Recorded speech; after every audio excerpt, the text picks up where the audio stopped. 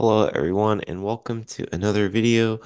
This is a performance-based question, a challenge of VLAN trunking and VLAN tagging.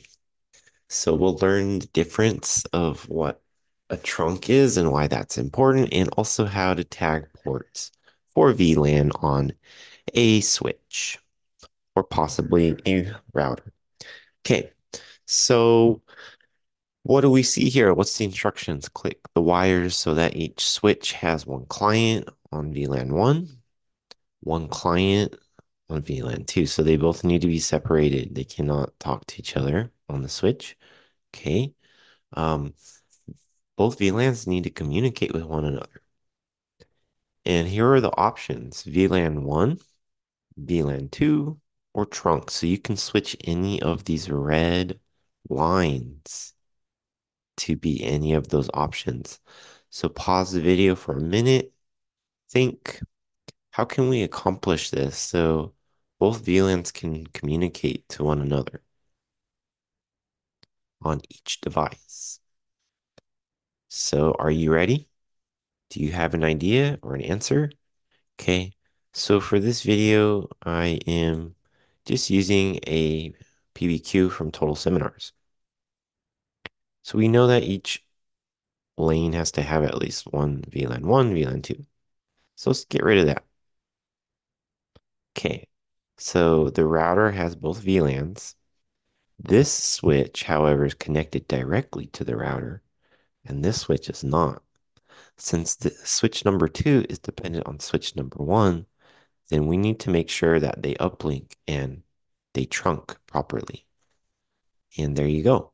That is the correct answer. So make sure that their uplink or their trunk is working correctly, and then both VLANs will be able to tag correctly and operate on the network. Great, good job. I also wanted to do the training exercise that they have for tagging a VLAN. So let's do that now. So you'll need to know the IP address of the switch that you're logging into. And I'm a fool. I just didn't type that at all. Okay, oops. Well, it is a live video. 239.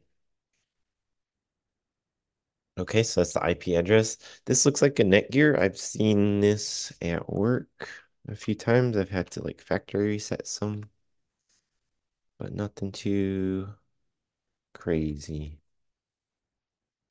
Gotta do an exclamation mark. So that's pretty secure. Probably one of the better passwords I've seen. Okay, and then we get logged into the switch. We can just see basic information like the IP address, the different ports. There's only one port that's up or being used rather, and the others are available. Okay, we're going to the switching tab, and guess where VLAN is? Well, click on VLAN. Okay, so we want to turn on port-based VLANs because right now there's nothing. Okay, and then we'll have to go into each port and tag it as a VLAN 1 or VLAN 2. So depending on the setup and the switch, um, this one doesn't really correlate to the exercise that we just did, but that's okay. You get the idea. So it really depends on the port number that correlates to the VLAN number. And I believe that's it. Yeah. And okay, that's it. Cool. Thanks for watching. Hope you enjoyed it. Hope you learned something new about VLANing or tagging ports, or trunking, or all of the above, or maybe you just feel a little more confident. Good luck on your exam.